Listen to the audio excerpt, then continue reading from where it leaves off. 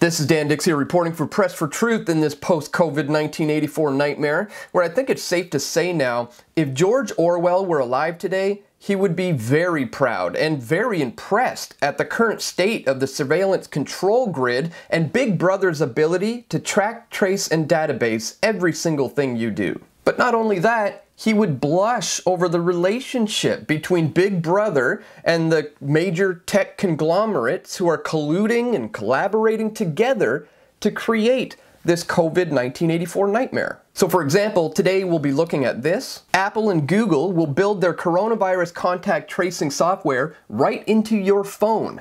Apple and Google announced on Tuesday that future versions of the iOS and Android operating systems will include the company's COVID-19 notification system that previously required users to install an app. It's currently being sold to the general public as this being an opt-in feature, but as we'll show in this video, incremental moves are being made right now, and the endgame agenda is total control. But just before we do, I want to remind you guys that I am under heavy attack this year, and it's been having an effect.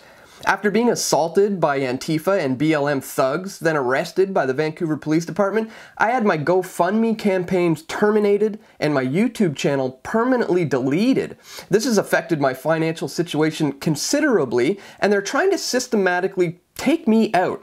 But with your help, they won't be able to do so. So if you appreciate my efforts to bring you this information, please visit pressfortruth.ca/donate, where you can contribute a one-time donation with PayPal, you can contribute Bitcoin or other cryptocurrencies, you can join as a PFT member or a PFT patron by clicking on this banner here, or you can use the Patreon alternative and sign up for a monthly reoccurring contribution. Thank you so much to anyone who does contribute. PFT is nothing without you. Alright, so let me start off by saying I've been warning about this for 2 decades now, and the infrastructure for Big Brother is starting to reveal itself in plain sight. Apple and Google announced on Tuesday that future versions of the iOS and Android operating systems will include the company's COVID-19 notification system that previously required users to seek out and install an app made by a public health authority.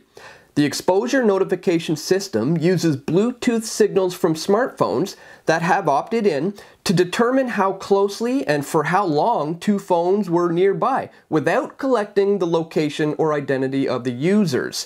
If one of the phone's users were to test positive for COVID-19, then the system could send a push notification to other participating phones that they may have been exposed to the virus. Previously, this system required a user to seek out and install an app made by a public health authority, but the new system, Exposure Notifications Express, will enable the same public health groups to send notifications to people at risk for exposure without the need to develop and maintain the apps. The ability to opt into the system without users specifically seeking an app is intended to improve adoption of the system, which would improve its effectiveness because it requires a large number of people sharing Bluetooth signals to work.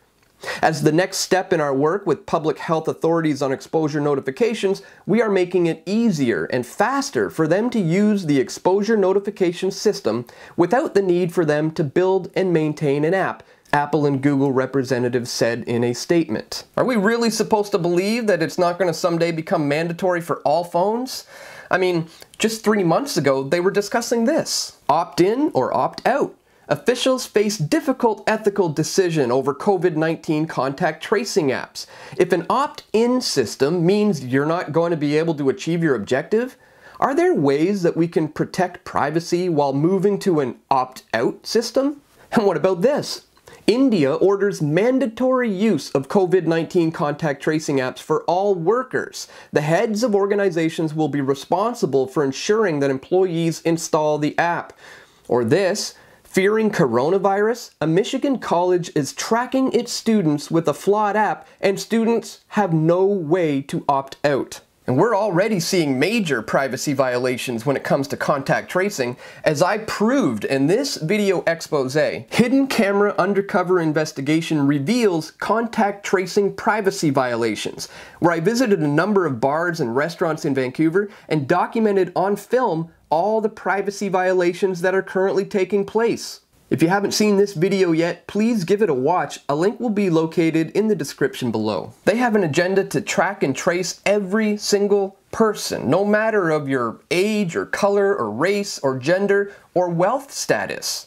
Remember this? BC government gives away 3,500 phones to contact trace the homeless. Another incremental move towards the Big Brother COVID 1984 nightmare. Guys, representatives from Apple and Google said that the new software update for iPhones is going to be in the iPhone 13.7 version, which is being released today. When Pandemic 2, as Bill Gates calls it, also known as the second wave, eventually hits, don't think for a second that governments aren't going to hesitate to make it mandatory and leave no opt-out option, all for your safety, of course.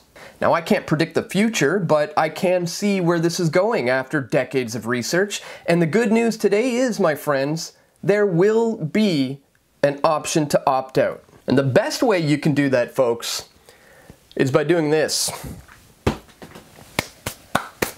Just get rid of the damn thing and you'll be much better off. But for those of you who, like myself, use it for work, that's not necessarily an option, and that's why over the last couple of months we have been developing this. This is the PFT Privacy Protector, which is a Faraday cage for your phone. It blocks out all incoming and outgoing EMF signals, including RFID, NFC, cellular, GPS, Wi-Fi, and Bluetooth.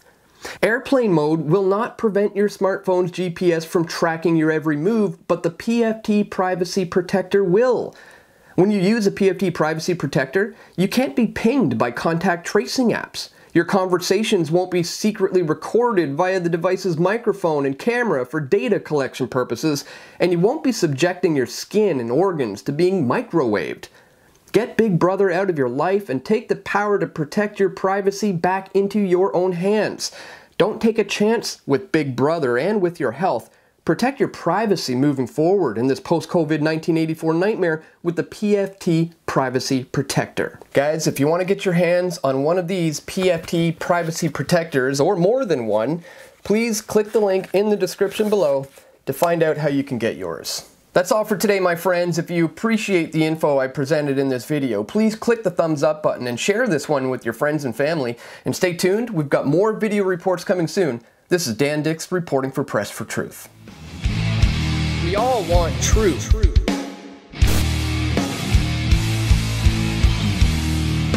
The truth will set you free.